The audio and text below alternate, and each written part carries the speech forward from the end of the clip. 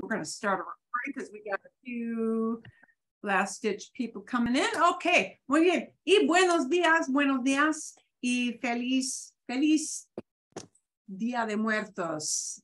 Happy Day of the Dead. We're going to have a little tidbit on that later. It's not quite yet. That's coming up. That's coming up the next couple of days. But a good little thing to explain it, which will be kind of fun. Okay. Hoy vamos a practicar con complementos. We're going to practice with complements, and that means objects.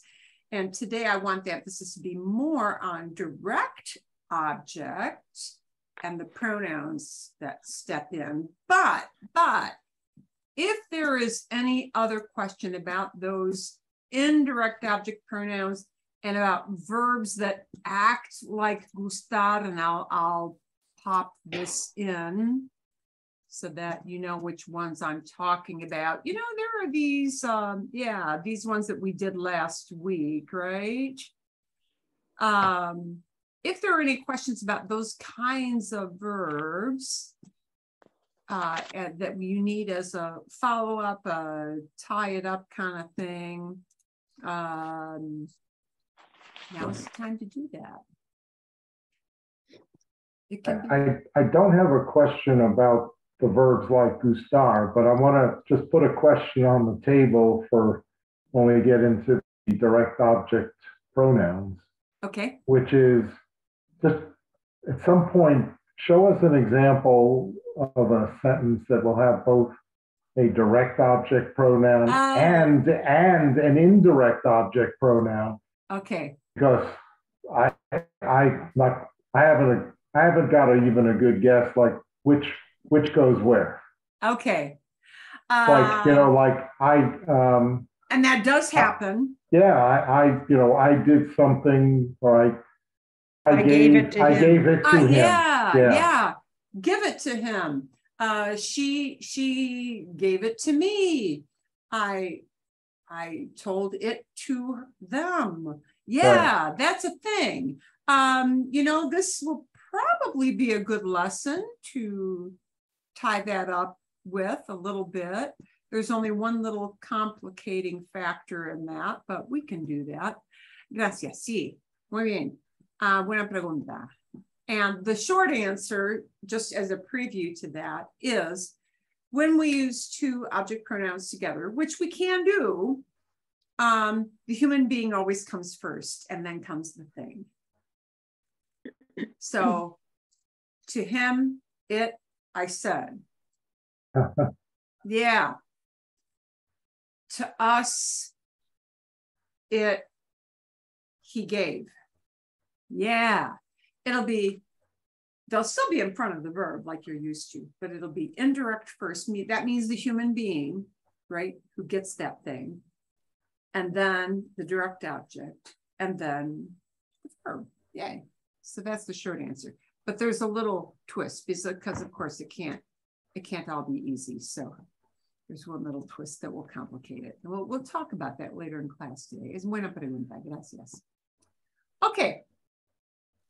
Muy bien. ¿Algo más o no? No. Ok. Muy bien. Vamos a practicar con complementos directos, direct objects. And these are, unlike the other objects, unlike indirect objects, they usually talk, unlike the other objects, they may talk about either people or things, okay? And unlike indirect objects, direct objects are specifically used to replace something. So we're going to kind of step through that. I had given you a video to watch, but we'll step through the basics before we turn you loose to do some practice. So the reason we have direct object pronouns is to avoid repeating the same noun over and over again, okay? It's a shortcut. Pronouns are little itty bitty short words, okay? And these are a shortcut, short words that step in for or stand in for the nouns, so you don't have to repeat it. And in most cases, not 100%, but in most cases, you have to know what the item is that you're talking about first, okay? Por ejemplo, you would have to know you're talking about watch, like giving the watch to somebody, okay? So, all right. It can't just come out of the blue, you know. You never walk up to somebody and just say, hey, I have it, because they'll look at you and say, well, what's it? Yeah, I know it. Well, what's it? Yeah, that by itself is not helpful. You have to have, in other words, a contextual understanding of what that item is. And then the pronouns job is to step in and to stand in for that thing. And you know, whereas those indirect object pronouns, you know, give something to him or to her, they get a lot of redundancy, those extra phrases. That can't happen with directs. That cannot happen, okay? So, okay. So the similarity is that, like indirect objects, direct objects receive action, okay? And you ask who or what question related to the verb, okay? Who do you see, or what do you see? All right. Direct objects do not do the action. They receive the benefit of whatever that action is. So if we've got a verb like see, aquí tenemos veo a muchas personas. I see lots of people, all right? If we take that verb see, who do I see? People. I see them. So the way we shorten it to the word them is to say las, to stand in for personas, okay? Las veo. Veo a muchas personas, las veo. I see them, okay? If I subbed in, let's say I subbed in a couple of names here in the same one.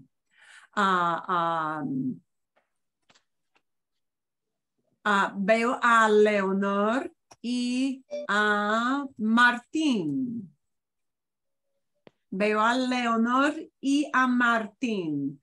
If I wanted to see, I see them. Now I've got a male and a female, so I need to have a masculine word because it's just what that's that machismo thing, yeah? So instead of las, to talk about a mixed group, it would have to become los. I see them, right? See? So this particular verb, veo, can be used with people or it can be used with things. The object might be a human being, it might be a thing. So I wanted to show you an example of a thing, direct object. You know, this is a human being set of direct objects, right?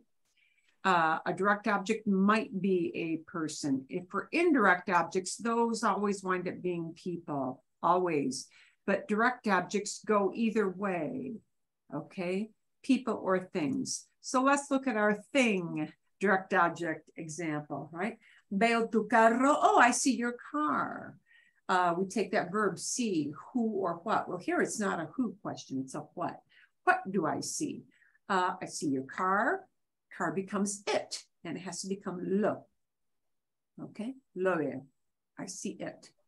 So what is challenging is you have to know that item, carro, that you're talking about. And we need to know it gets the pronoun lo. Lo is the pronoun that stands in because it's the masculine singular pronoun. And it goes in front of the verb, whereas that word order in English, that's the tough part for us. We say, I see it, and the it comes after the verb. They literally say, it, I see, lo veo. And literally, in terms of brain function, in the Spanish language, people are, yes, indeed, thinking about whatever that it item is before they talk about the verb. They are literally thinking about whatever gets the action right away so they can name it and put it in front of the verb. Okay, so yeah, that thought process is different, and that's why it's tough for us. Our thought process is, word order is reversed, right? So direct objects can be either people or things, whereas indirects are always people. And that redundant thing of using an "a" plus the person phrase, you got to nix that. The whole direct object has to disappear. The purpose for using these direct object pronouns is so that it completely stands in the place of the whole noun. And sometimes it might stand in and take the place of a noun with an adjective. It might wipe out 2 words, 1 word, 3 or 4 words, okay? If I change this to veo tu nuevo carro, I see your new car, right? When you say I see it, literally even that word new goes away. So these object pronouns can wipe out, you know, a whole chunk of words that all hang together. Whatever talks about car, the tu part, the nuevo part, those all need to go away once I plug in the word it. And, you know, in English, you wouldn't say, I see it new. Yeah, right? All that stuff has to go away. So those little words exist to get rid of a longer string of words. And the object pronouns could again be people. So you might still hear me, te, and nos, but the hard ones for us to use are not so much the me, te, nos. They are the lo, the la, the los, the las, because you need to be thinking about gender, masculine, feminine, and number, singular or plural. Okay. Bien, bien. Okay. And the other thing to keep in mind is we can only really use them with context, knowing what that item is first, right? Necesito los archivos. Aquí los tienes. Here you have them. Okay, and we know because we're talking about files that when you say los tienes, here they are. Yeah. You know that los is standing in for los archivos, right? Vas a llamar a tu novia. No, la llamo más tarde. I'll call her later. Out of the blue with no context, you generally don't walk up to somebody and just say, oh, I'll call him. It would be, well, who's him? Right? Is it mom, dad, the kids, the grandkids? Who is it? Who's the him? Right? So we need to have that context there. All right. Usually order. Order is a tough thing. Word order is the tough part of this. The indirect object pronouns usually in a regular sentence come before the verb. If I have a single verb, a verb acting by itself, it'll come before the verb. Of course, there are situations where they might attach, okay? Times when we can, but don't have to, we can attach them is if you've got 2 verbs together and therefore you have an infinitive, right? Anytime we have an infinitive, we have the option, but you don't have to, not an obligation. We have the option of putting that word lo or la or los or las, the direct object pronoun, putting it in front of the verb like usual, which means it's lo voy a llamar, right? Or voy a llamarlo. I'm going to call him. So I can go either way when I've got 2 verbs together. That can happen. I happen to think that this is a little more common, but this is very close to what you do in English, right? It goes back to that thing of kicking the it or the him or the her to the back of the sentence. So that thing of attaching it to the infinitive is sometimes easier for English speakers because it's closer to our English word order. Okay. The other situation where you might hear an object pronoun attached is when you've got, again, two verbs working together, but this time a form of estar and an ando or yendo verb, meaning an ing, right? Is calling. Lo estoy llamando. Him I am calling, or estoy llamándolo. I have an option for the pronoun placement in those two situations. But notice they are when we have two verbs working together in some form. If it's a single verb all by its lonesome self, right? It's got to be the object pronoun in front of the verb. Sí, lo tengo. Yep, I've got it. Okay. It I have, literally. Okay. And the other odd thing is that if we've got an affirmative command, a go do it command, we don't get a choice of where that pronoun can go. Instead of being in front of the command, it will be tagged down to the end like a caboose on the train. Okay. So this last situation I've highlighted is an affirmative command. A command is just where you tell somebody, do it, call him, say it, right? Clean it. Okay. So when you're telling somebody to do something, we have to attach to the end. Llámalo, call him. Okay. Bien. Vale. Ooh, okay, let's do our parting thought later. Okay. Any question up to this point so far? ¿Sí o no? No? No? Claro? Bien claro? Pretty clear? Sí.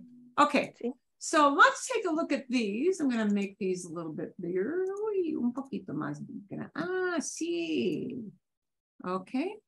We're going to need an object pronoun here, and I'm going to type in real quickly what they are so that you've got a cheat sheet kind of right away handy in your visual. Of course, we're not going to use the os, but I put it in there because they use that in Spain. We don't practice with it here. Speaking to anybody from Latin America, they will not use that os word, but they will all the time in Spain. All right, so here are little pronouns you're going to need to use. Uy, momentito. I didn't want that to happen. Okay, a ver. So you've got a little chart on the side that will help you out. And I want you to think about how you would answer these questions. How many times per week do you see your best friend? Right? And normally when you answer that, you're not going to say, I see my best friend. You'll say, I see her or see him. Yeah. Mm-hmm. Right? Do you understand computing? Meaning the whole topic of not your computer. Informatica is the thing about computers as a computing as a thing that is done, right? How all that stuff ties together, kind of the coding thing, programming, yeah. Do you understand computing, coding? Do you watch? We would probably say watch in this case, even though we use ves usually in Spanish. Do you watch a lot of telenovelas? You know, those are soaps, right? Soap operas. Do you understand me? When are you going to call us? Are you helping the grandkids with their school homework? Yeah, do you help your grandkids with their school homework? Where are you putting the shoes? In the closet or near the door? Where do you put your shoes? In the closet or by the door? Do you remember phone numbers? I don't. Okay. ¿Tienes el correo? Do you have the mail? Do you have coffee every day. So I want you to plug in, take out the underlined object and see if you can answer those questions. And today I think we're just going to let people go in groups of 2 or 3 together and not worry too much about ability because you know, you're all at the same level. But this is the first lesson. Una, dos, tres, cuatro.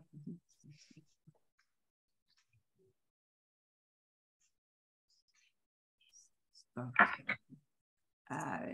Quizás 5. Oh, quizás 4, 5. Okay. And I just need to adjust a couple extra little things.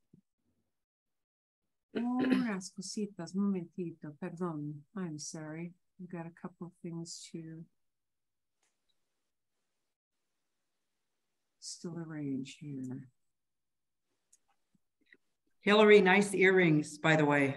Yeah, they used to light up, but no more. Those things only last one season. Is that all you get out of it? Yeah. Darn. Yeah. Así es. So it is. Yay. And I should have looked up the word for jewelry. I could have just said me gusta to earrings. Me gustan, me gustan. Me gustan. Me gustan, sí. Me gustan los pendientes, los aretes. Aretes are used for earrings. Me gustan los aretes. Bien, and boy, my eyeballs are still not working. Why am I having a tough time with this? Okay, I see. Because I need to move a couple of people over. And let me see if this is all evened out, pretty evened here. Bien.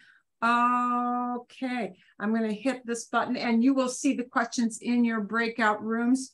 Tomas, you can either hit join or just hang where you are, whichever you choose to do.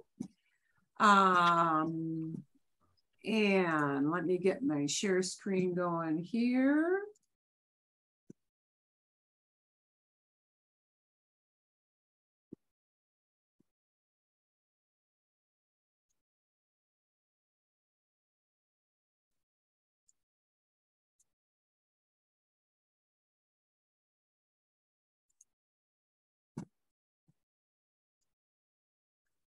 Ooh, yeah, you know what? Hang on a quick minute here. I've got here we go. I was concerned I had something blocking my screen there. Okay. And actually, Tomas, if you want to practice just with me, you can do that. Or you can just chill. Whichever you prefer to do. Gracias. And it's CJ. And so CJ. Yeah, that's sorry. okay. No, Tom and I are back to back and I go, oh, she meant me. Cause I think the Zoom account is like underneath his name or whatever, but that's, so I'm going to play the other video like while they're in breakout. So I'll go back and do some of the homework. Do you want me to, I can put you back in.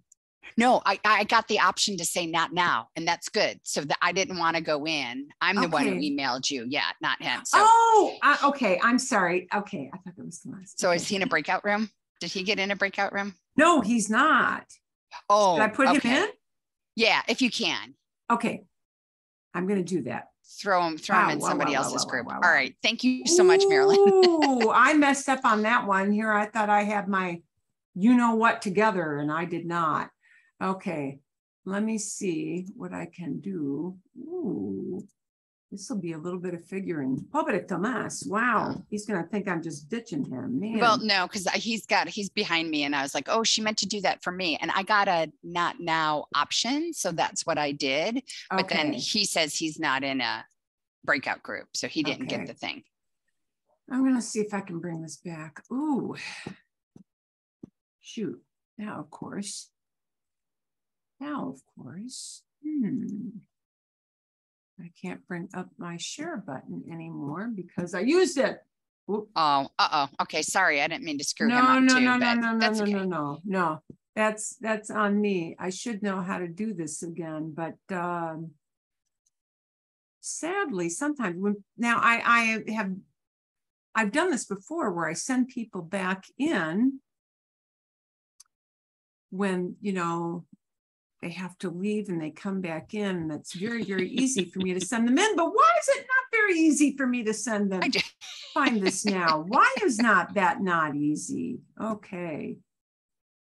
Let's try hitting some buttons here and see if that happens. Oh, let's try them more. No. Or maybe is he in a room? Are you in a room by yourself? Oh, so he's in a room by himself. He's in a room by himself. Can you? And I can't. Wow. Can you go back into is there a way for you to click around to see if you can cancel? Or get out of your room or rejoin? That's what I'm trying to do right now. I'm going to see if Tom can hit something on his side. I think if he quits the meeting and rejoins. Oh, there he goes. So now he's back in with us. So now you can re-establish him in another. Let me see if I can. Yeah, I'm hoping. Wow, it's not giving me. Or he can practice with you right now. There we go. Do you want to practice with me? Sure. Okay, Tomas, go for it. So on the first one, I want to say I don't see my best friend. So I thought it would be. I don't see him. Or I don't see him. No. Lo semana. Well, it'll have to be lo, but lo has to be in front of the verb. It's got to be lo and then the word I see. So lo veo. Lo veo. No lo veo. No lo veo. Yeah. Okay. And then that's it, because that's the veo is the no I see. Lo veo, no lo veo cada semana, ¿sí? No lo veo cada semana. I don't see him every week. Okay. No lo veo. Mm-hmm. And then the time period, cada semana, every week. Okay, bien. Okay. Ahora, número 2. ¿Entiendes la informática?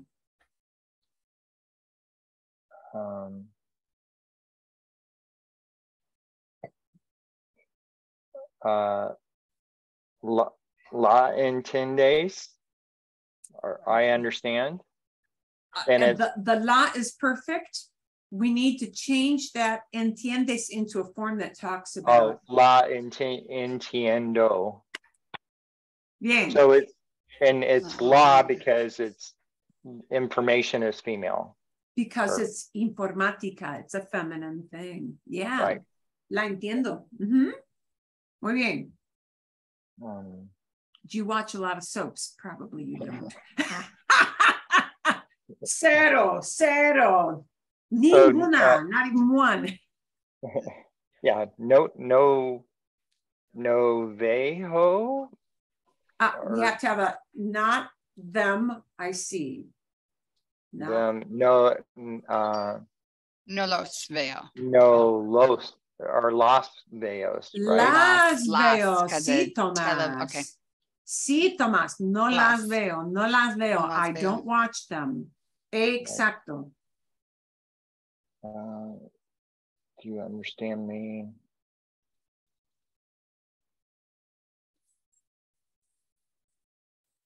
Do you understand me? Lo entiendo. I understand Entiendo is great. Entiendo, I understand. Now, if you want to add into that, I understand you. We've got to have a you, I understand. Te lo entiendo. Te entiendo.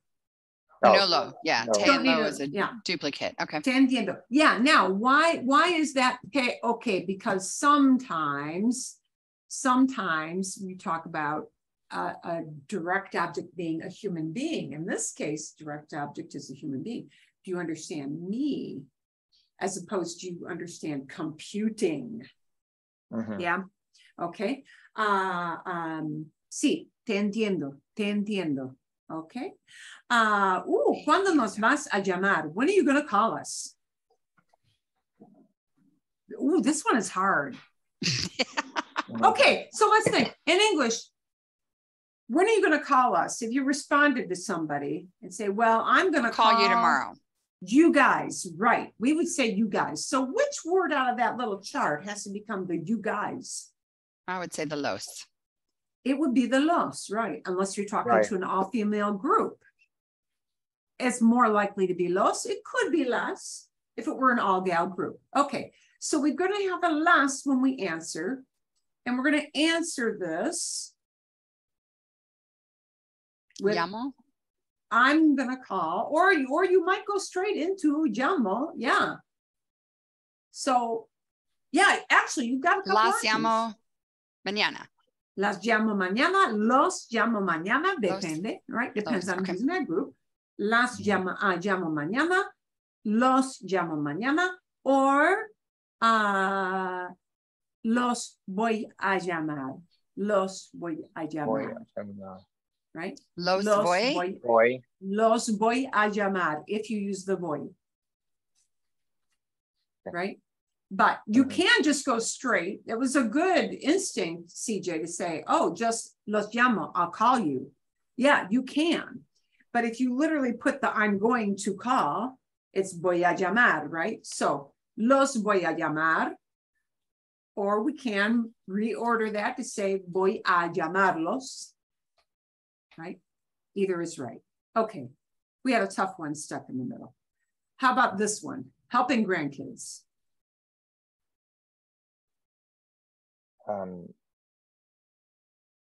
Ayudas a los nietos con la tarea de la escuela. Well, so you know you're going to use los for the, since it's the grandchildren. Muy bien. And now we're going to say, I help them. But literally going to say them, I help.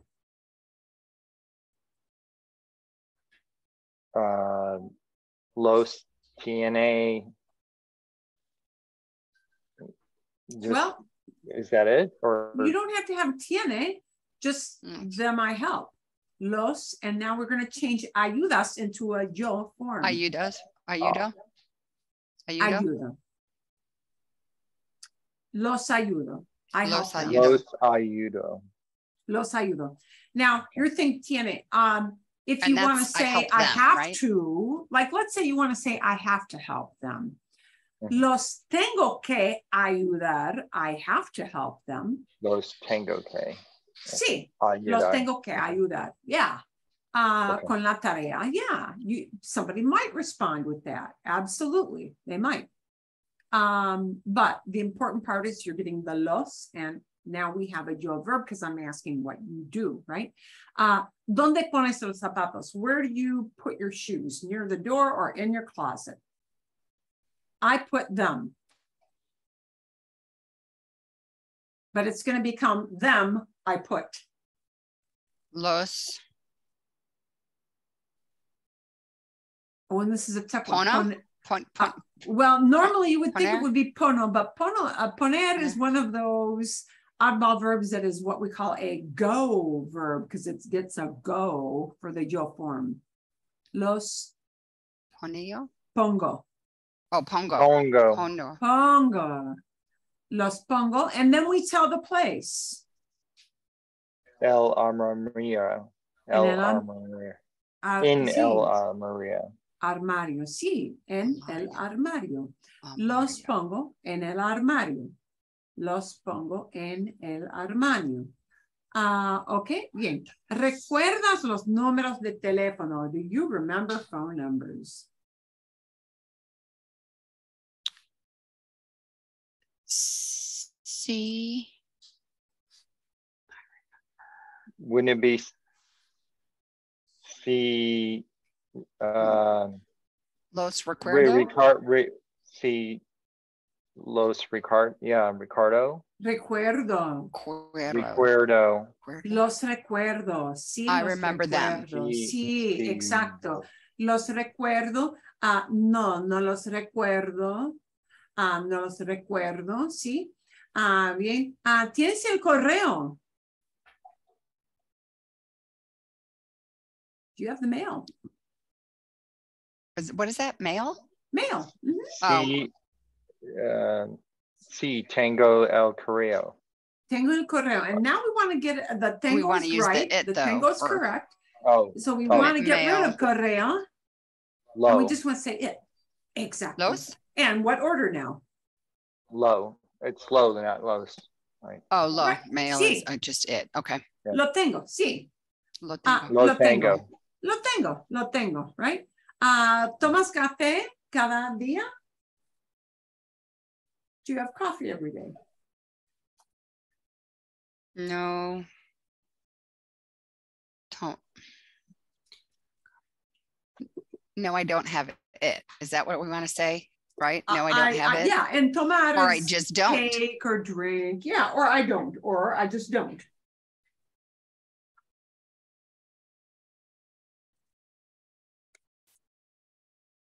So No. I don't drink. Okay, I don't drink. Let's just look at the verb. No, No, tomo. no tomo it, la, right? Oh, cafe Because is there's la. la cafe. El café. Oh, no, La. no el, no. No el, no lo cafe. No lo. And No café is lo what we want to cafe. get rid of. So let's look at this. We want to get rid of café altogether. It becomes lo, Yeah. right? Uh-huh. And Yeah. lo, Tomo. No lo tomo. exacto. No lo tomo. No lo tomo. Bien. Gracias. Exacto.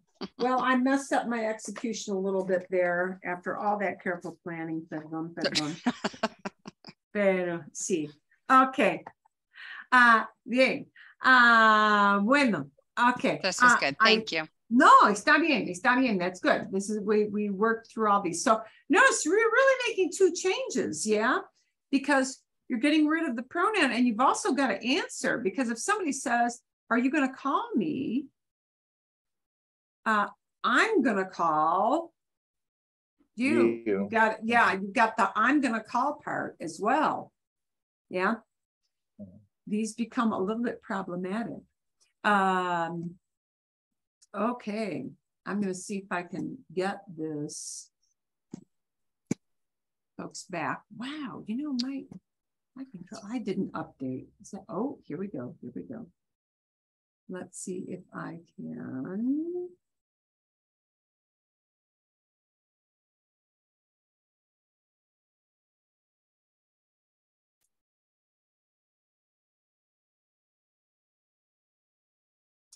Well, when I cut my breakup rooms, bring people back.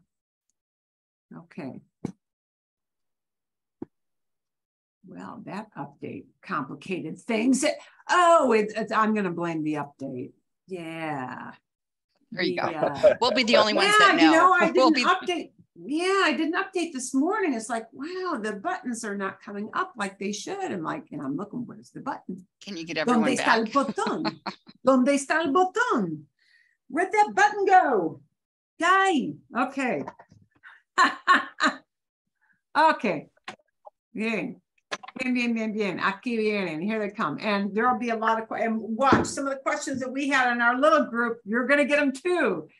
Okay. Everybody else will have had those same kind of questions too. Okay. Fantástico. Marilyn, number 6 on that list would be an interesting example of both a direct and an indirect object pronoun can be used in the same sentence. Oh, technically not. No? Because we've got a pesky little word that prevents us from doing that. And the pesky little word is con. Uh-oh. Yeah. With the homework. And I'm in case you don't know which word he is talking about, let's pop that on the screen. So you couldn't say I helped them with it?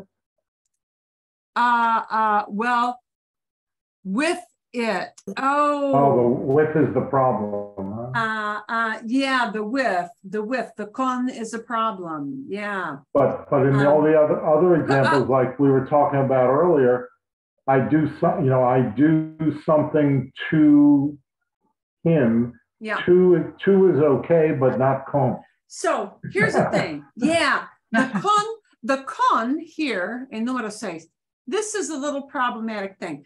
I can't use me, te, nos, lo, la, los, las with con. Con is a preposition. So if I want to get rid of con la tarea de la escuela, let's say I want to get rid of that whole thing, and I want to put an it in there, it has to become this in the answer, con ella. Oh. Because of that little word con being a preposition, I have to use a prepositional pronoun, which is most of the time the same as what you already know as subject pronouns. So I could say it this way. Los ayudo. Los ayudo con ella. I help them with it. That it is coming after the word with. So it has to turn into ella. Why is ella? Because con is a preposition. And, how far do I get into grammar speak? Well, I guess I cannot avoid it. There are all sorts of pronouns. Pronouns may be subjects. Yo, tú, él, ella, usted, nosotros, ellos, ellas, ustedes. They can be objects, in which case, then you need to know, is it a direct object? And that's in the little list you've got there, the little teeny tiny chart. Or are they indirect? Or are they reflexive? We've even got those. And we even have prepositional pronouns. And prepositional pronouns are pronouns that come after a preposition. So prepositional pronouns are words like me, ti. But after me and ti, they go into what you know as subject pronouns. It goes into nosotros, él, ella, ellos, ellas. Yeah, because of that word. Ella is to replace the la tarea. Right, exacto. La tarea de la escuela, the school homework. Right. Ella would replace it because tarea, even though it's not a human being, it's a feminine thing.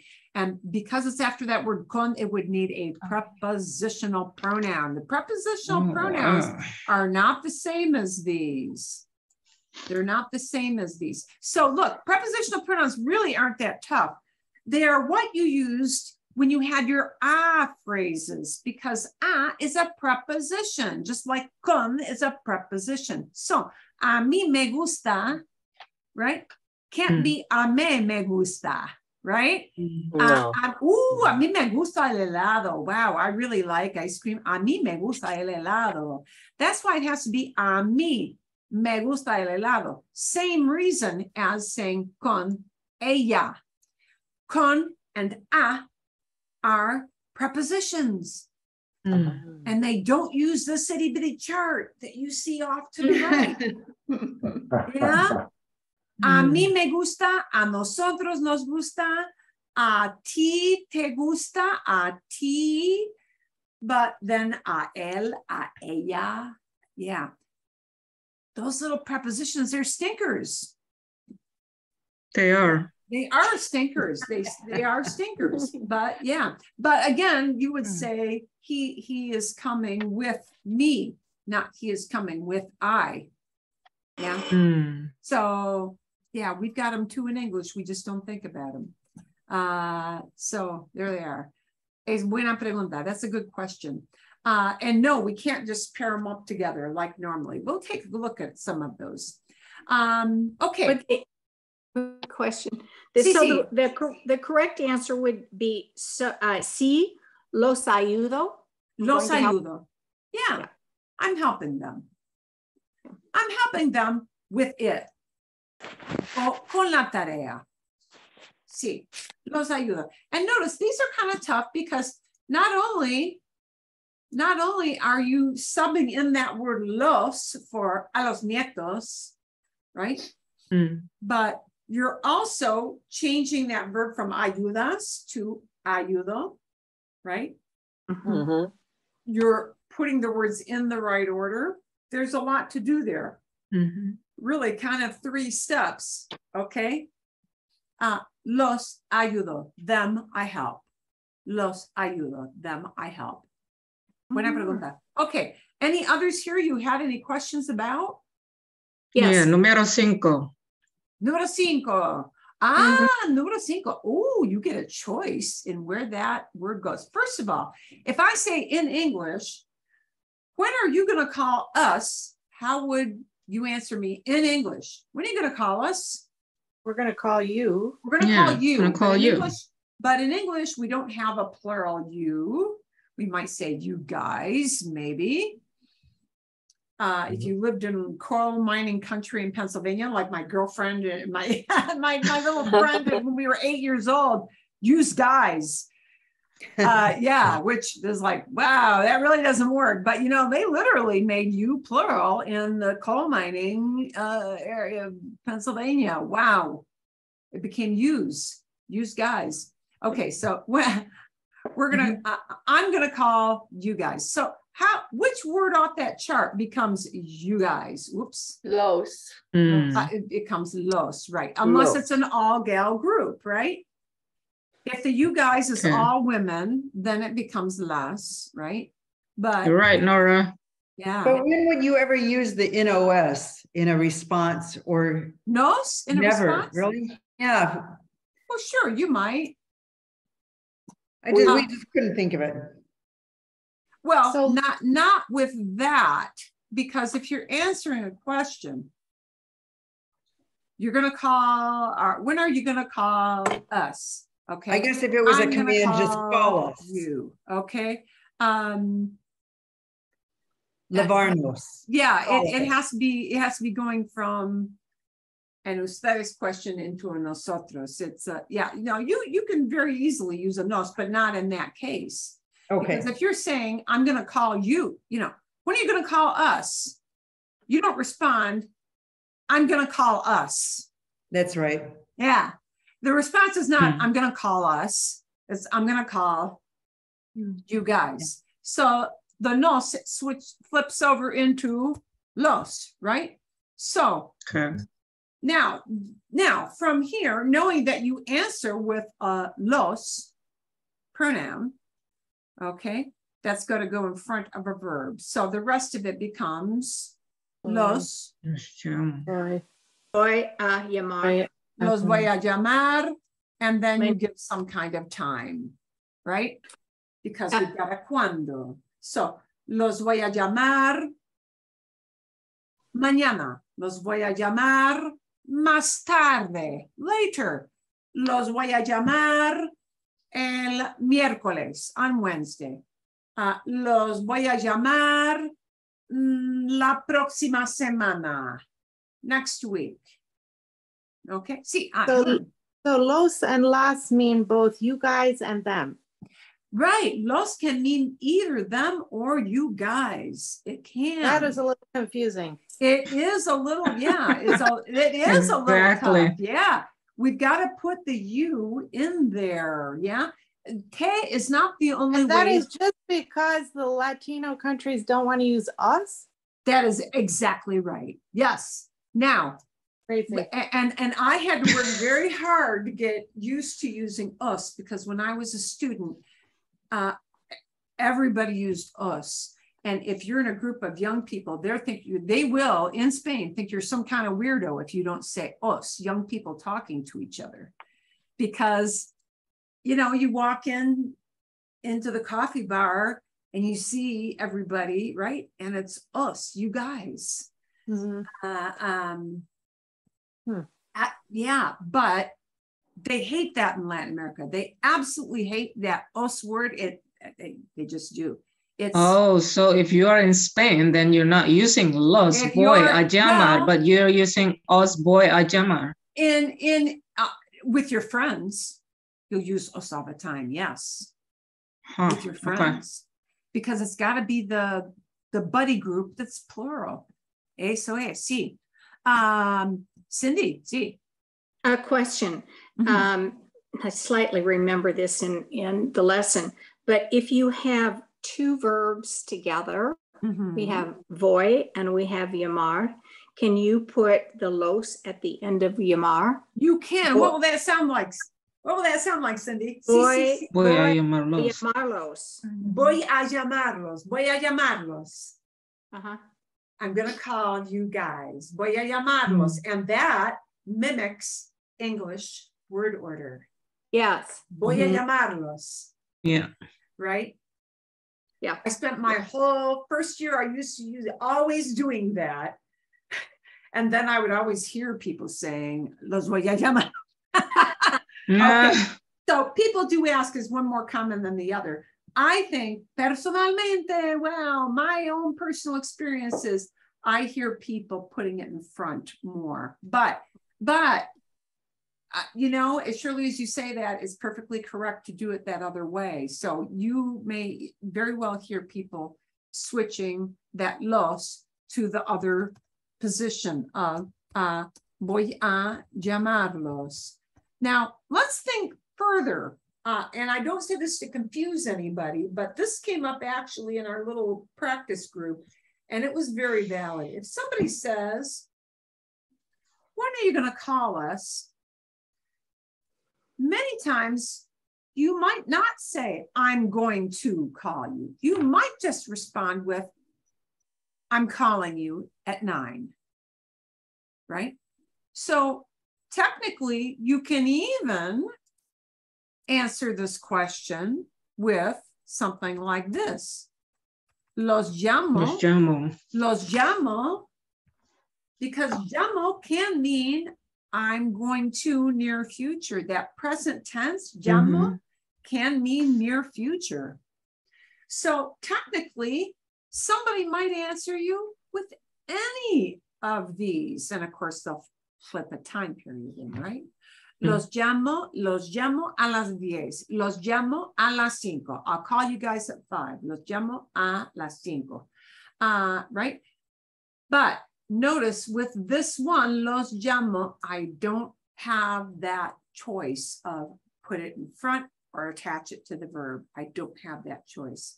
When the verb is by itself, a plain old sentence stating a fact, it's got to be, you guys, I'm calling.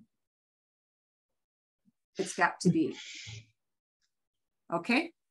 That is the tough part. Okay.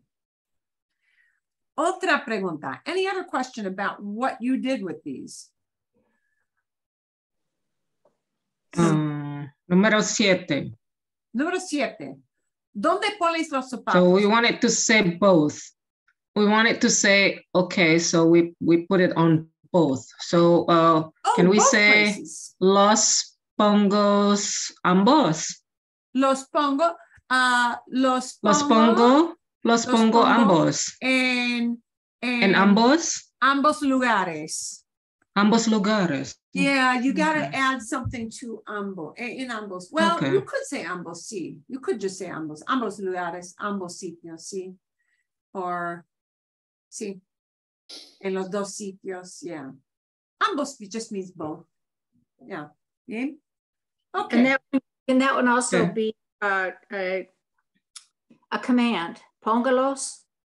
Oh, a command, an order means, well, it might be many different things. If it's for, if it's a familiar command, like you tell the kids, you tell the kids to do it, put them by the door, then it becomes like this. Or you tell your husband. Tell your husband, yeah. Ponlos al lado de la puerta, por favor. What ponlos? Porfa, please, porfa. See, yes, ponlos. If it's a friendly command, ponlos al lado de la puerta. Put them next to the door. Ponlos al lado de la puerta o cerca de la puerta, porfa. Bien? Ponlos. Pon is one of the few oddball, irregular commands, but The formal command is ponga. Ponga. Sounds like pongo, right? Sounds a lot like pongo. But poner is an ER verb, and instead of the go, go, go, you have a ga, ga, ga. You have a switched vowel. Commands are, they are the land of switched vowels. Switch up the vowel forms, okay, for commands. That's a different and somewhat more complex topic. Okay, and maybe we actually will talk a little about that next week. That'll be a good time to talk about that. Okay. Ponlos. Sí, ponlos, put them. That's if it's to one person that you're friendly with. So it's like so the pon itself is just like a shortened from pongo? Is that what that? Well, pon is what they call the tu command form. That's affirmative. Oh. Yeah. It's a tu command form. Okay, and I'll tell you next week what those are about, because they're a good thing to know. They're a good thing to know. Commands are somewhat complicated because I'm just going to say this as a 30-second thing.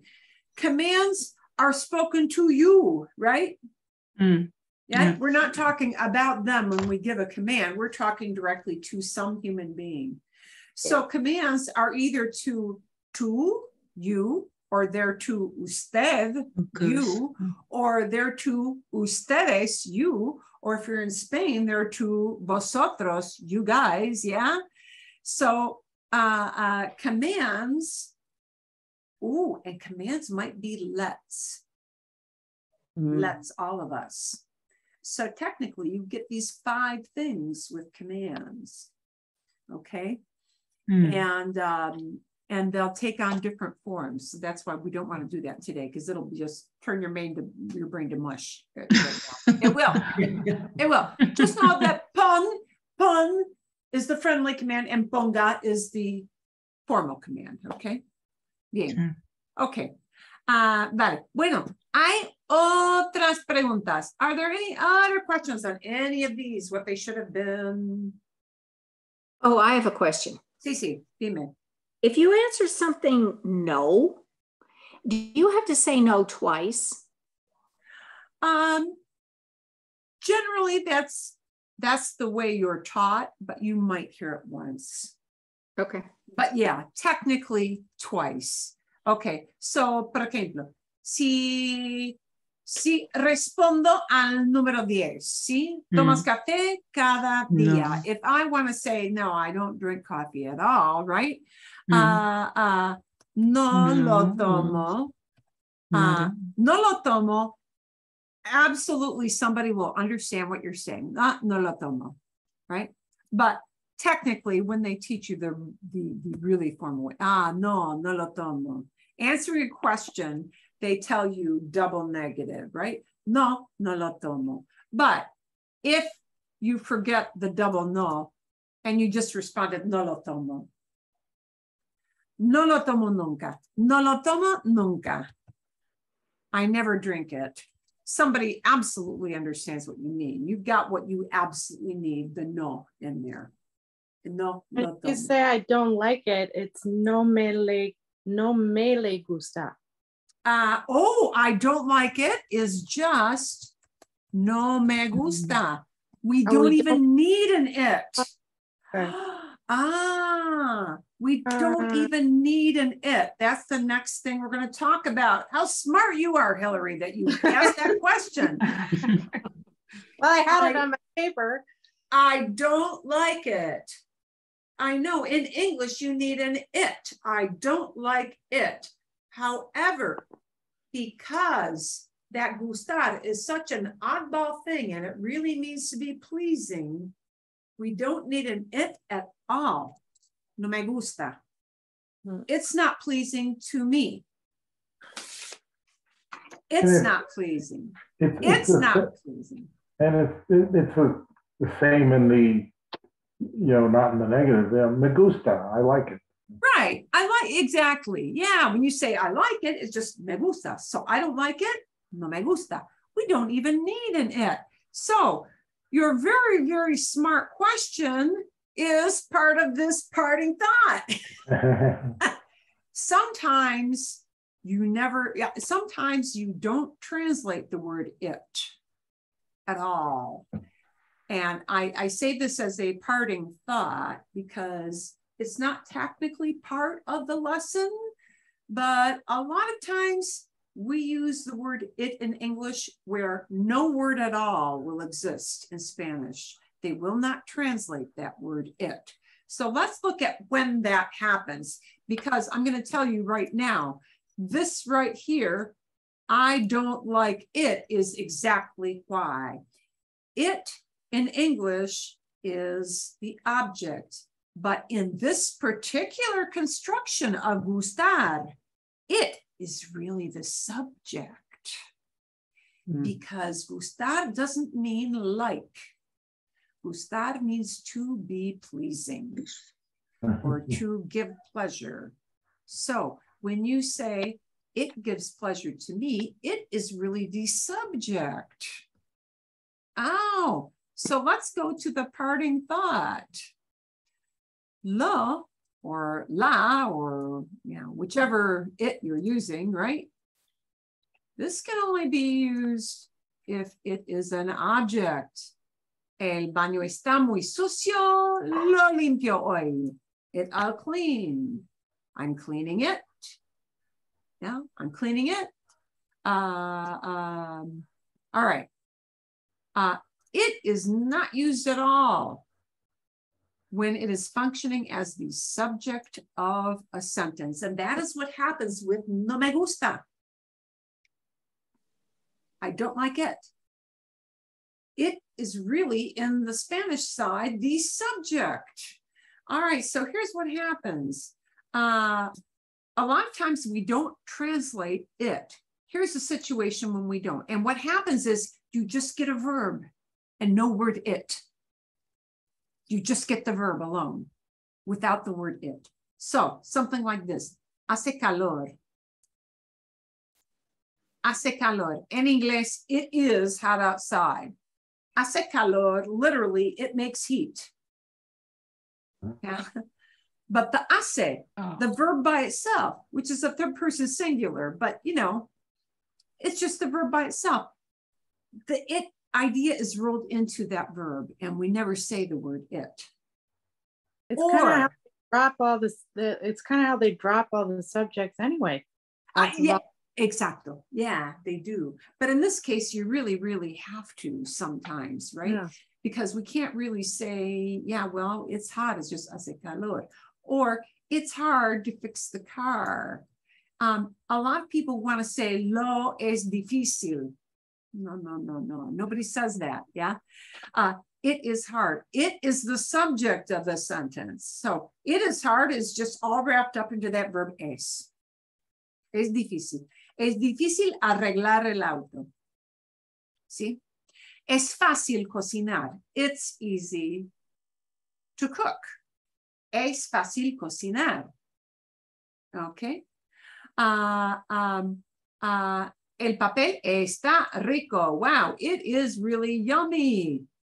It is yummy is all wrapped up into that verb está. When it is the subject of the sentence. When it is determining the verb. Yeah. What do you use estar for rico? This is a very, very, it's a very common thing. When somebody puts, okay, I'll give you the difference. It's kind of subtle, but I think you'll get this. If you want to just say, pastry is delicious. Pastry as a category of food, right? Pastry versus vegetables versus meat, yeah, versus plain old bread. Wow, pastry is delicious. Pastry is sweet. El pastel es dulce. Es dulce. El pastel es bueno, pastry is good. But if I want to say it tastes a certain way, if what I mean when I say that is that it tastes this way, like somebody just put it in front of me and I took a bite, then we use está. Sure. Got that. It makes no sense to a French really speaker. Working. A French speaker is like, what are you talking about? Right? Yeah, like, what do you mean? Okay, but they do this all the time. Okay, está injects this idea of taste. So it's not talking about pastry as a group. It's talking about this lovely little tidbit that's sitting on a plate in front of me, and the way you fixed it and the way you served it to me. Wow, this is great. Is that under emotion or condition? It's a condition. It's a condition. Yes, it is considered a condition. It is considered. Okay, let me give you another one here. I'll riff on this just a bit. The same thing happens with, for example, the word pretty, right? You are taught when we describe things, la mujer, la chica es muy bonita. La chica es muy bonita. The girl is really pretty, right? She is just pretty. And it's a description of how she actually physically looks. But people may often change that to, ooh, ella está muy bonita. Está muy bonita. Well, wait, why not es muy bonita? Está muy bonita because she looks a certain way. There's something she did today that is a little bit different. She's got a little more punch. Hair looks nicer. Makeup looks nicer. I don't know exactly what it is, but there's something that looks different. She looks really, wow.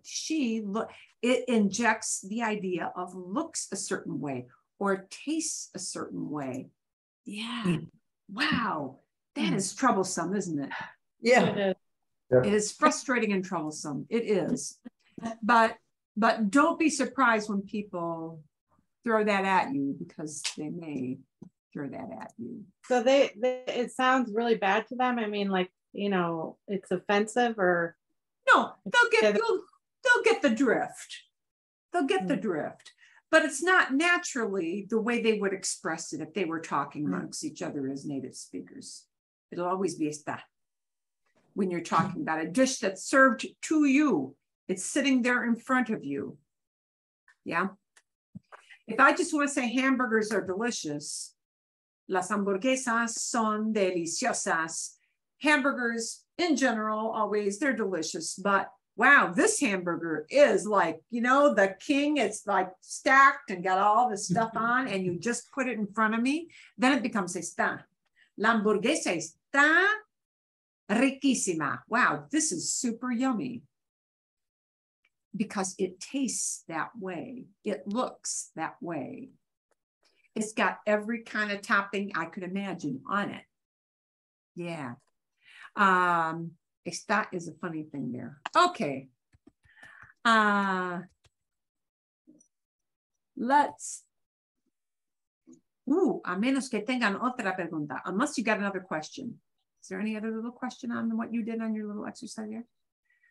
I want to talk a little bit about this question that Mark brought up, which is a good question about what happens if I've got two object pronouns. It's really not that hard. You just need to know what order they come in, because we do this quite often, right? If I have el cable, right? And I'm giving it to her. I'm giving it to her. She needs to plug this into her computer. I'm giving it to her, right?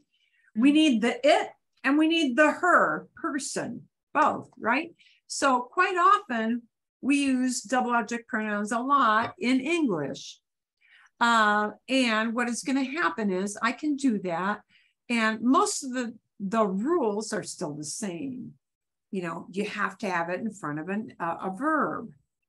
Okay, so the only thing you really need to know is if I've got me or nos. Oh, and let's change this up a little bit. Indirect objects have to come first. Indirect objects have to come first. That's the word, the general order. Indirect objects first, okay? And then direct objects. That's the order you need. Okay, so let me put a second in there so we know what we're doing. So here's our list. Ooh. Right? And they're going to look the same on the top tier here because they are the same. They're all the same. But these are just that you've got them straight in your head. Okay. Yeah. Okay. Here we go. Indirect object has to be the first one. Direct object has to be the second one. Okay. So let's say I'm giving the cable to you, right? I'm giving the cable. Doy el cable a ti, to you. Doy el cable a ti. Nobody's ever going to say it that way. Nobody will ever say it that way. They will say it as te la doy. To you, it, I'm given. Or te lo, perdón. Te lo doy. El cable. I was thinking cuerda. My brain was thinking cuerda. Sometimes this might be called a cord too, pero es cable, but it's a cable. Cable. Te lo doy. Te lo doy. So that's all it is. Te lo doy. Okay. The indirect human being first. The human being always comes first, and then the thing, and then your verb. That's, yeah. Te lo voy a dar. I'm gonna give it to you. I'm going to give it to you. Same rule, because I've got two verbs working together. I could say this as voy a dártelo. Voy a dártelo. Don't worry about the accent mark. You need that for writing, but in speaking, it doesn't really matter. Yeah. Voy a dártelo. Okay, so I can tag the two of them on, but when I tag the two of them on, they have to be in that order of the human being first and then the lo. Yeah. Voy a dártelo. Wow, I'm going to give it to you. But te lo voy a dar, same exact thing, right? I can do that because I've got the two verb thing. So I can put them in front of voy. I can attach them to dar. Okay.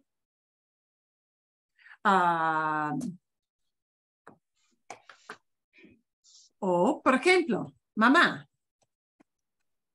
Mamá compra dulces para nosotros. Okay, mom buys them for us. Mom buys them for us. Mom's buying them for us. Mamá, oui. Mamá nos los compra. Nos los compra. There you go. Mamá nos los compra. Okay? So, the human being comes first, and then the thing, right? Nos los compra. I could, if I change dulces to el regalo, gift, this would become lo, right? Nos lo compra. Yeah. So Human being first, then the thing. Now, if I do that, I'm gonna have a problem with this tier. Okay, and the problem with this tier becomes a phonetic problem. It becomes really and truly a phonetic problem. Because here's what happens. I can have melo, mela, melo, pardon, wow, I got that wrong, sorry. Melo, mela, right? Melos, melas, telo, telos, tela, telas. I can combine any of those, but a problem happens when I've got this.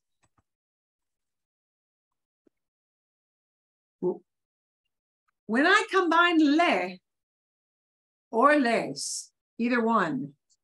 So let's underline these two because they are indeed problematic. Ooh, I cannot underline them because I've got this enlarged, but I will underline them at some part. We'll put them in bold for right now.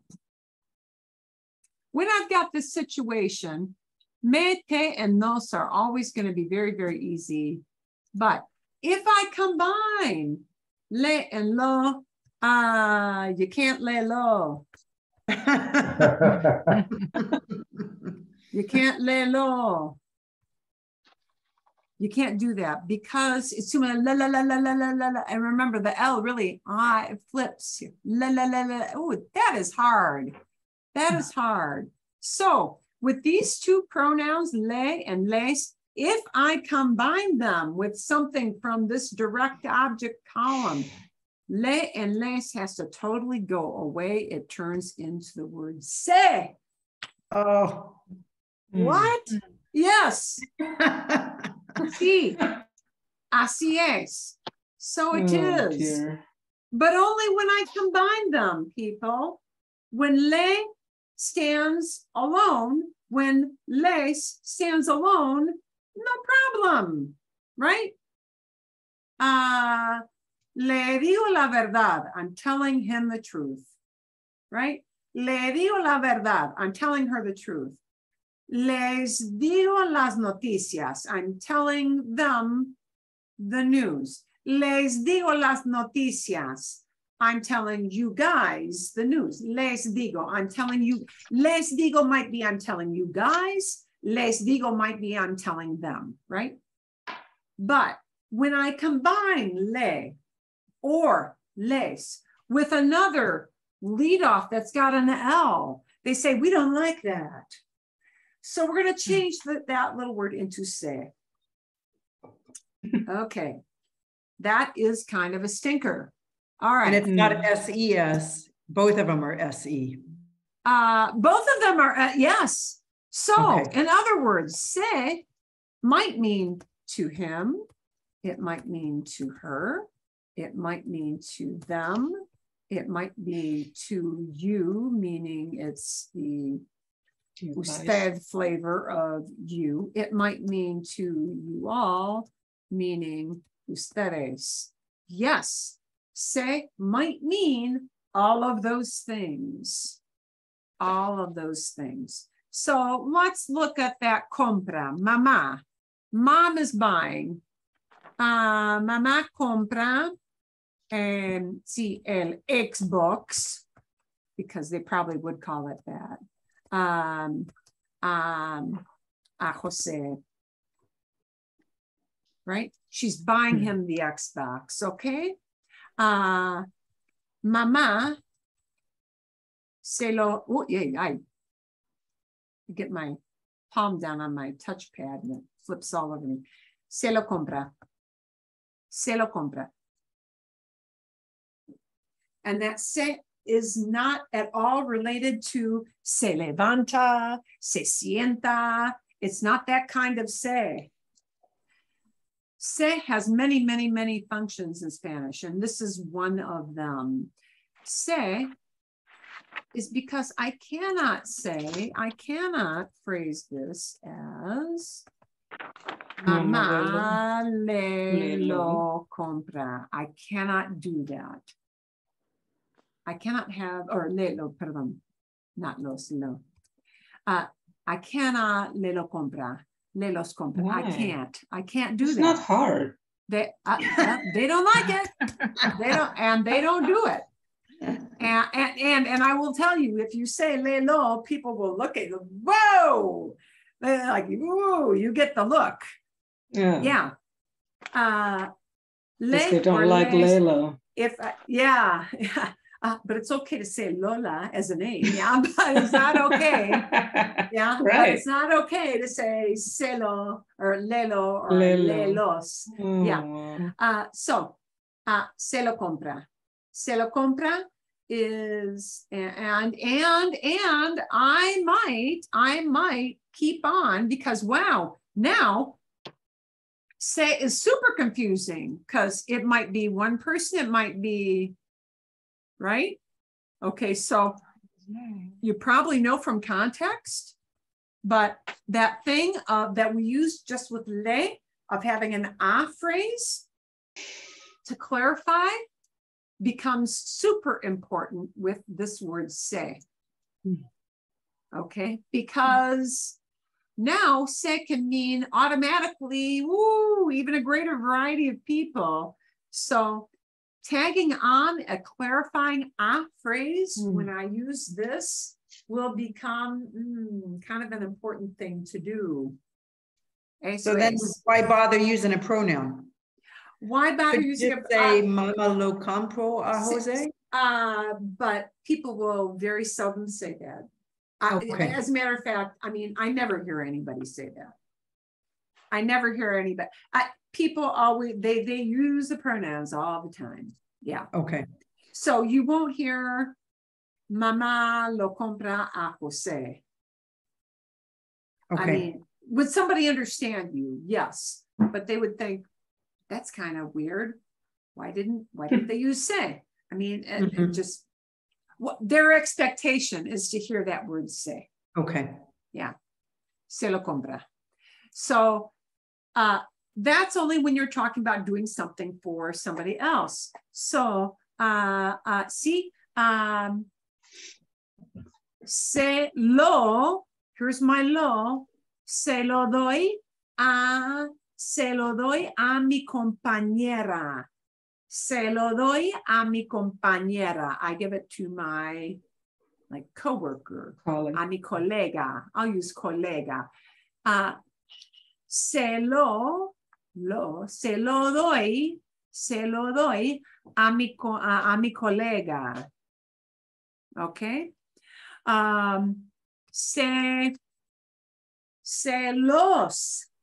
Tengo dos cables aquí.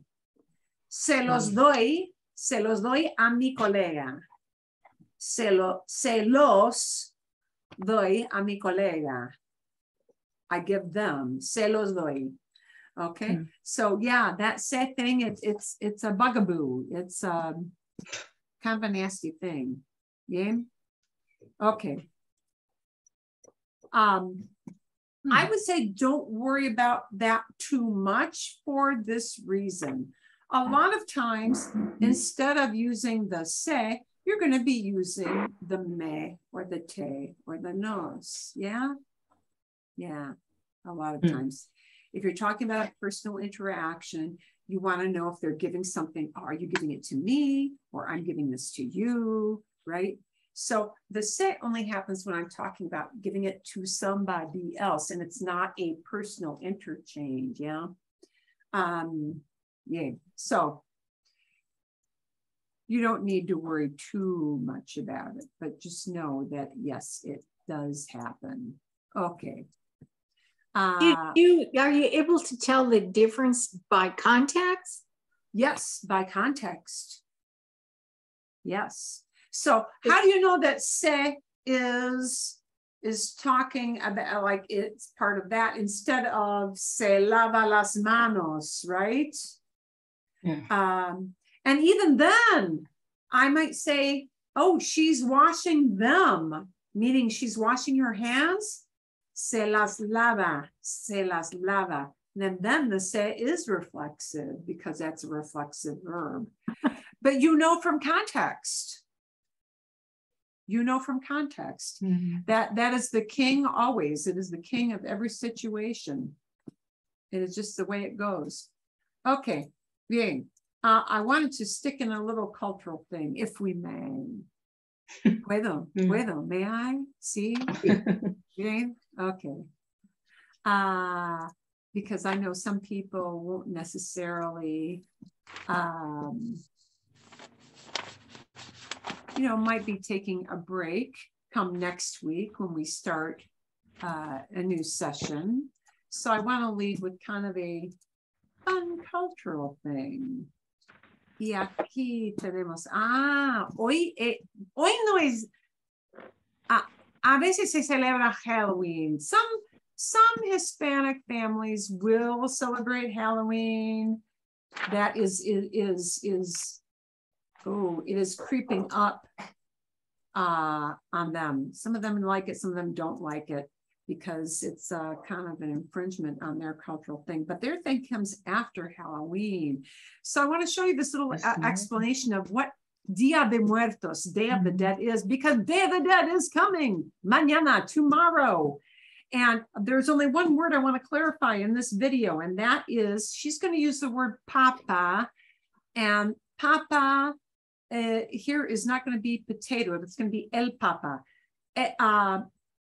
La papa is a potato, el papa is the pope. She's going to talk about a pope.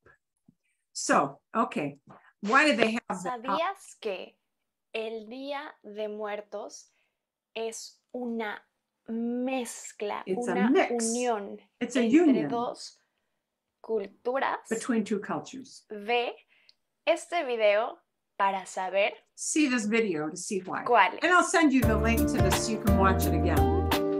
But. Hola, soy Michelle y hoy te voy a hablar de el Día de I'm going to talk to en you México. about Day of the Dead. Tal vez cuando piensas en el Día when you think de about Muertos, Day of the tú Dead, piensas you think en fiesta, you think about a party. Yeah, they do. en pan de muerto, Pan de o muertos en is flores de cempasúchil. the sweet bread. Or Pero yeah, la historia miracles. del por qué celebramos The story of el why Día we de celebrate Muertos Day of the Dead viene de años atrás. comes from El years and Día years ago. de Muertos es una fiesta que celebramos en México. It's a En holiday that México we celebrate in y Mexico en Centroamérica. and in Central America. Pero Down there too. en México celebramos mucho, sobre todo en el centro Above de all, México, Day of the Dead is porque celebrated in en the el center centro and actually de south México too there. estaban los aztecas. This is where the Los Aztecas used to live aztecas years ago. creían, pensaban que cuando The tú Aztecs believed that when you die, morías, tú podías ir you a could go diferentes lugares, to different como places after you died. Tonatiuhüitzan. And they have Tonatiuhüitzan indigenous era names for all these el lugar places. para guerreros y There was para one place for mujeres warriors embarazadas. and for pregnant women. Embarazadas. Pero Go figure. But of course, otro lugar that al happened que tú in olden days. podías ir era Tlolacán. Tlolacán. Tlolacán. Tlolacán And era the subtitles el a little off lugar here. para personas muertas por agua. Agua. There was a place for Otro those who drowned. lugar cuando morías era Chichihualcuaco. Chichihualcuaco era el lugar para bebés. And there was a heaven, essentially, sort of, for Cuando babies, los children bebés who died in infancy. morían, iban a Chichihualcualco. Había otro lugar para personas cuando morían. Si tú no eras guerrero, If you were not a podías warrior, ir al Mictlán. you went Si to tú Mictlán. no eras If you were not in these special mujer categories, average embarazada, guy, tú average gal, podías ir al Mictlán. you went to Si Mictlán. tú no eras bebé, tú podías ir al Mictlán. Si tú no habías muerto por agua, tú sí podías ir al Mictlán. En el Mictlán So iban. very interesting that the Aztec culture had like a different resting place for the dead, for babies, for pregnant women or warriors, and the warriors and the pregnant ladies together, really interesting, and people who drowned, yeah, and then like this place where everybody else goes, yeah, Mictlán. But Dia de Muertos is really about your deceased loved ones coming back to see if you have remembered them. That's the essence of that. And there's yet another video I'll send as a link for you guys to watch about that. Personas como tú o como yo. Pero todo esto cambió. All of this changed. Cuando España, It changed when the Spaniards came. Llegó a México. España now you got two religions a clashing. México en el siglo XVI. In the 16th century, the Spaniards España llegó a México. Spain arrived in en Mexico el siglo XVI. in the 16th century. En España también tenían una fiesta llamada Spaniards Todos also had a celebration Santos. for the dead. Todos Santos is all saints. And this is not just the Spaniards, but all of the Catholic religion in general has a celebration called All Saints Day. Okay, to celebrate those who have lived a good life and have passed on to the afterlife. And this idea of Todos los Santos, which is a holiday in the Catholic Church, blended with the Aztec tradition of your deceased relatives, only your relatives coming back to see that their family has remembered them.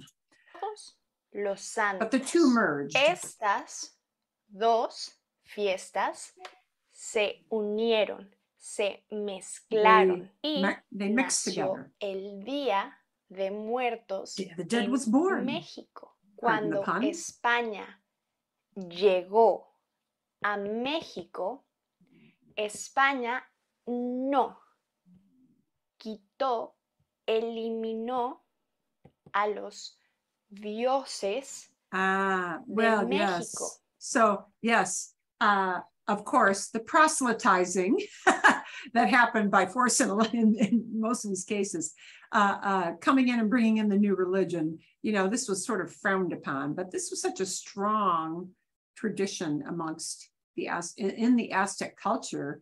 And, so many people would have been in those days of the 1600s. Still, there would be many, many purely indigenous, neighborhoods, purely people who had no mixing yet with the Spaniards. Okay, largely there's a lot of racial mixing from the intermarriage, but at that point in the 16th century, it had not happened totally yet. But of course, it was very frowned upon because, we don't want to make all you people good little Catholics. So, they kind of tried to put the nix on this, but it persisted to the point where they gave in a little to allow people to España mix the two to an extent. Los dioses de México. España creó iglesias católicas. Oh, yeah. Well, they built a lot of Catholic churches, of course, and converted a lot of people, of course. Papa Urban here comes the Pope. Urban II. Que dijo que el Día de Muertos iba a ser el 1 He said, y you el can do your 2 dia, you de can do this, but you got to do it noviembre. first and second of Cambió November. el Día de Muertos en México porque antes el Día de Muertos en México era en julio, pero Oh, in el Aztec culture, Papa it used to be in Urban July. II dijo que sería en noviembre. So the way they kind of made nice with the two cultures. Yeah. I question, was that a Jesuit thing? Because Jesuits were famous for doing this, for saying, let's adapt to the native cultures that we go in and proselytize. They were famous for that. Yeah, the idea was, well, we can't totally stamp this custom out because it's very, very ingrained, but we want them to become good little Catholics. What should we do? What should we do? Oh, perhaps we could combine the two. And perhaps we could, because really there's nothing in the Catholic religion that would say you should not pay homage to your deceased relatives. No, that's cool. So they basically moved the date to coincide with the Catholic Church's celebration of All Saints' Day. But Dia de Muertos is more specific because it is super, super family oriented. It is a day to make very elaborate altars. I'm going to pull in some pictures that some friends of mine sent from botanic gardens. You can see what they look like. Build little altars in your house to welcome the spirits of your deceased family members, to show your loved ones that you still love them and you still remember them, which is a very lovely tradition. So in spite of the fact that, you know, the whole skeleton theme is still a thing, it is not at all a gruesome sort of holiday. It is a day for remembering your family. We'll send you some nice pictures to see what that looks like. It's pretty cool. So, okay. Vale, ¿bien? Gracias. ¿Todo bien? Okay. Okay, I'm not going to give any homework between then and now because we overlap technically into a new session. Pero sí, gracias. Gracias. Bien, bien. And So maybe it's we'll just talk, 1 week off, yeah? no, I don't think we have a week off. There's no week off? No. Justo un momento. So we continue to... Noviembre 7. No, no week off. Go straight in next week. Oh, okay. Eso es, sí, yes, no week off. Don't go away next week. Try not to. Okay? And maybe we'll drag some of these pronouns in with some, and we'll work some commands with that. So we kind of demystify that. We didn't bring in our object today either. Oh, perdón. I'm so sorry. We can do that next week. We'll open that with next week. Gracias. Thank you. Gracias. Okay. Sí. I got to put a little note to myself so I don't forget about that. Okay. Bueno. Okay. Entonces, sí, nos Gracias. vemos, Gracias. sí. Feliz Día de Gracias. Muertos y todo eso, sí. Ok, hasta luego. Hasta luego. Happy Halloween. Happy Halloween.